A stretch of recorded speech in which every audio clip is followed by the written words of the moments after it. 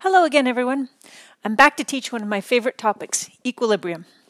This is where we get to pull together the linear forces and the rotational forces, or torque, to solve fantastic examples of not motion, but the lack of motion, as objects are balanced in a state of equilibrium. Why do I love the topic of equilibrium so much? I feel that it gives a whole new appreciation of the forces that are silently at work in everyday life, such as in our muscles and anatomy. We've actually dealt with equilibrium before, but without necessarily calling it that. When we examined a problem where an object was hanging at rest, or a box resting on an inclined plane, these were objects in static equilibrium. And Newton's laws told us that the net force must be zero. And so we set each of the sums of vector components equal to zero. The sum of the x components equal to zero, and the sum of the y components equal to zero. We also looked at a few examples for dynamic equilibrium, where you will recall that Newton's first law also indicated that an object in motion stays in motion if there's no net force acting. In other words, the sum of the forces is zero for an object moving at constant velocity. Now we extend that by explicitly adding rotational equilibrium, where we will generally stick to static equilibrium in this case. We do this by defining a pivot point, or an axis of rotation, and then letting the sum of all the torques equal to zero. In terms of problem-solving strategy, here's what that looks like. As usual, we want to draw a diagram with all of the info. Then we want to identify the forces, and now also the torques, acting on the system of objects or group of objects. We'll make a free body diagram for the object, and we want to define our positive axes, x and y. And importantly, we now want to identify a pivot point, or an axis of rotation, where we then define the positive rotation as the counterclockwise. We'll then take and set the sum of the force components to zero and the torques equal to zero, and we'll solve for the unknowns.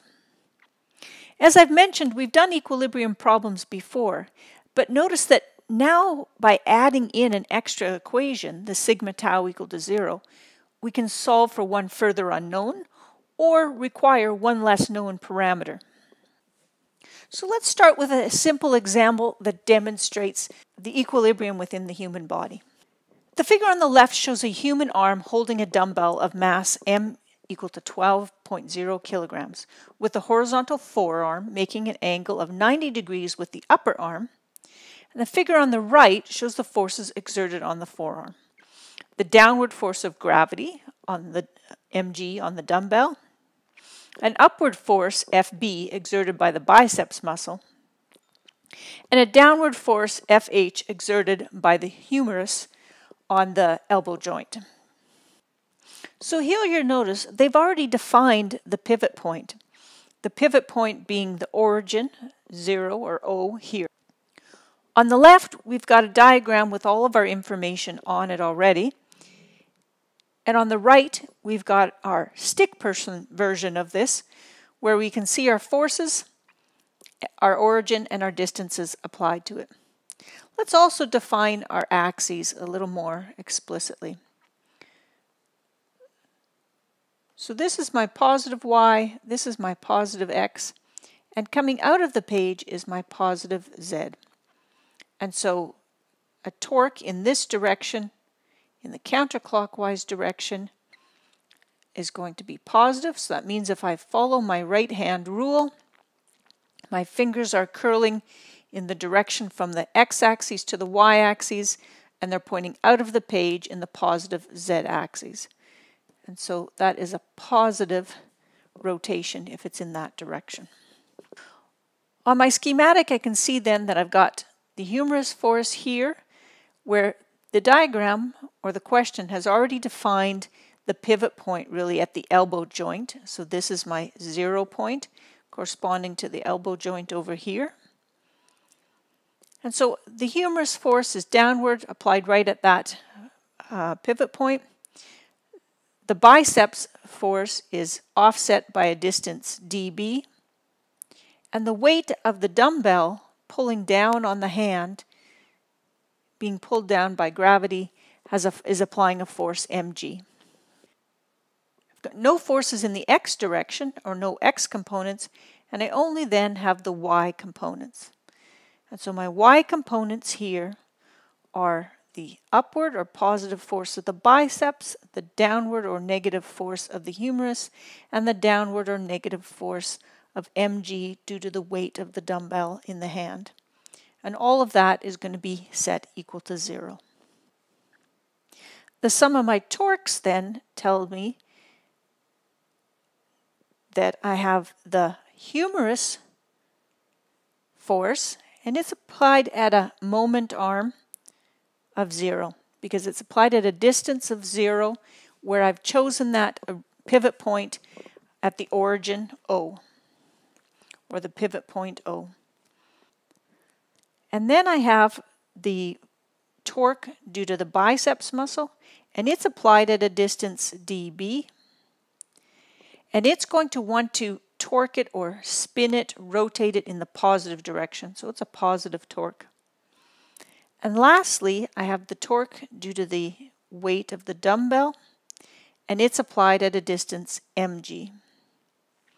And it's negative because it's going to want to pull it downward in the negative torque direction, or in the clockwise direction. Okay, and so this one I had defined, I'd also said earlier, was a positive torque. I'll put them explicitly right on there. I never gave a sign to the FH because it's at the pivot point and it's multiplied by a 0, so I don't really have to worry about the sign in this case. Again, that is all equal to 0.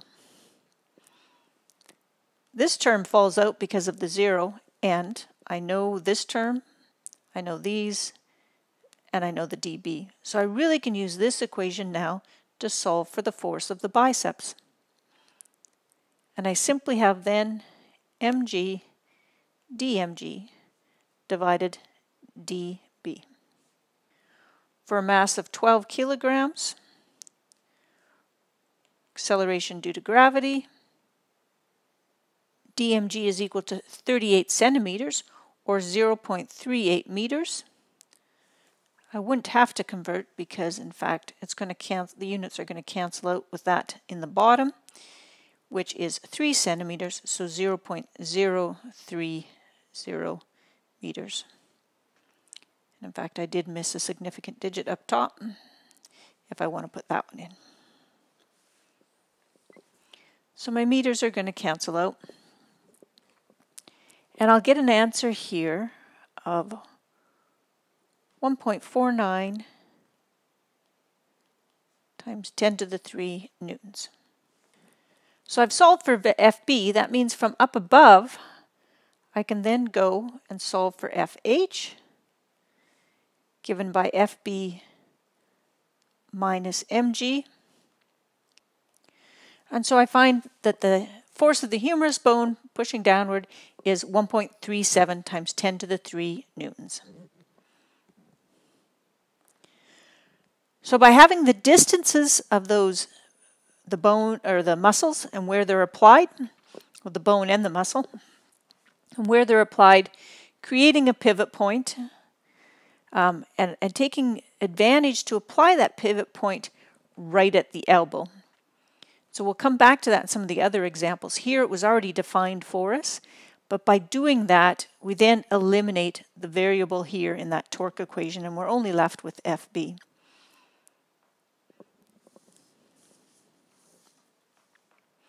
The other thing to note in this example is they don't actually include the mass of the arm or the weight of the arm. And so we're going to look at some other examples where we would include that weight. And you could here, if you knew the length of the arm, you could apply the weight of the arm at its center of mass and work that into the problem as well.